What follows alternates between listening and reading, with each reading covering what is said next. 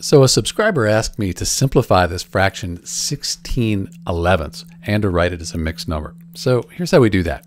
We're looking for a number that goes into both 16 and 11 evenly, a whole number. Thing is, the only thing that's going to go into both 16 and 11 is 1. And if we divide 16 by 1, we get 16. Divide 11 by 1, we get 11. So we haven't changed anything. That means that 16/11, this is already simplified. We can't reduce this fraction any further. But because we have a numerator that's larger than the denominator, it's an improper fraction. We could change it to a mixed number. Let's do that. So 11 goes into 16. 1 times 11 is 11, and then we'd have 5 left over. We'll just keep the 11 the same here as the denominator. And 16/11, that equals the mixed number 1 and 5/11. These have the same value, just written differently. We can even check that because 1 times 11 is 11.